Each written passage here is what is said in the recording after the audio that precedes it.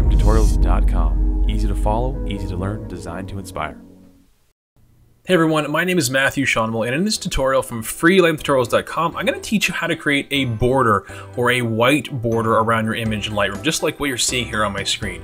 So let's dive in and have some fun. So the first step is to go with a clean image. So this image is in RAW, it's unedited, unprocessed. I'm going to quickly go through processing or editing this photo with a clean edit, and then I'll show you how to create an actual border that can add a unique look to your photos, whether it's a white border or a black border, but there's some really interesting things we can do. So the first step I'm going to do with editing any picture is adjust my exposure. So I'm going to hit the audio adjustments, see what it comes up with. Much brighter, still pretty bland.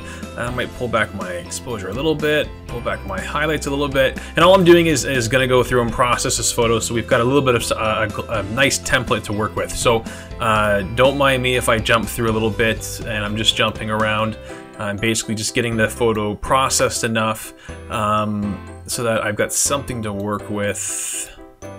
There you go. It's looking pretty good. All I'm doing is enhancing the colors and making some adjustments there. I'm also going to blur out the background a little bit more. It's not a part of this tutorial, but I might as well toss it in. So if you want to blur out the background of any photo a little bit more than it is, so this photo starts with what we call a really shallow depth of field. So if you notice where I'm pointing in the very center, it's a really thin area that's in focus. So what's closer, which is below, is out of focus, and what's above, which is farther back, is out of focus as well. We have a very small area actually in focus. And if I want to enhance or blur out this background even more, what you can do is click your brush on the top right hand side of your screen, click the word new, and then double click the word effect, and it resets your brush, and then basically go through and create a brush that will help you do that. So I want to soften or unsharpen the image, so I'm going to basically reduce my sharpening down and also reduce my clarity down. And then what I'm going to do is basically take my brush. If you notice here on the screen, I've got a brush with two circles. The inner circle is the center of the brush. The outer circle is the outer edge of what we call a feather. And I'll go over a different tutorial of what that is specifically. But for now, we have a brush. And I'm just going to take my flow and go higher and basically just start painting. If you notice here, it's painting, it's a bit softer, a bit more bland. And what I'm doing is basically just painting in a lack of sharpness and a lack of clarity. There you go, looking pretty good. So if you want to see what we actually did, if I turn that off, you can actually see the adjustments. For example, if I click the word done and zoom in down here, now we're obviously quite zoomed in, but if I turn this brush on and off, you can actually see what we did.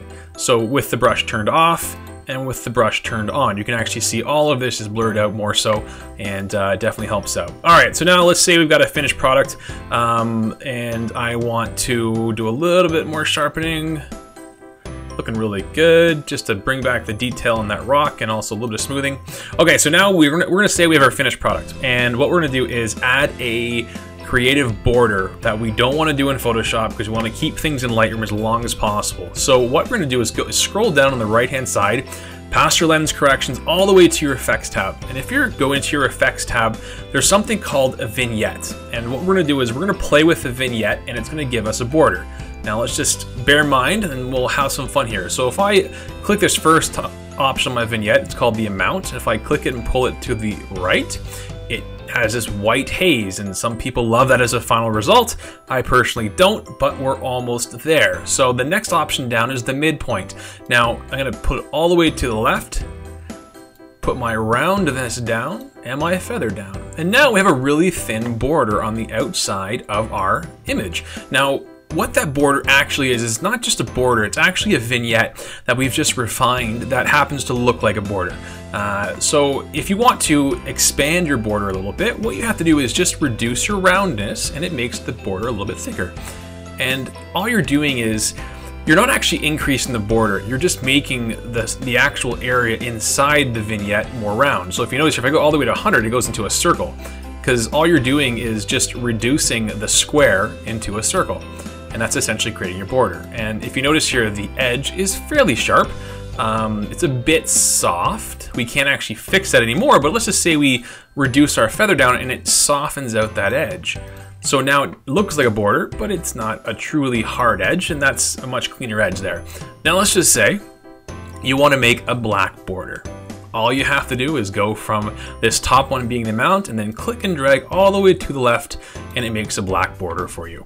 Obviously, if you double click it, it reduces it completely back to 0, and essentially to the left creates a black border, to the right creates a white border.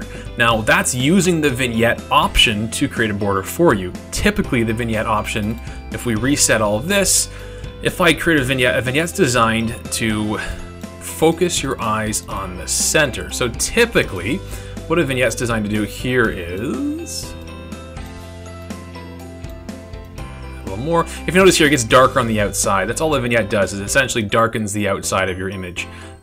So if I add a vignette, it makes your eyes focus on the center a little bit more.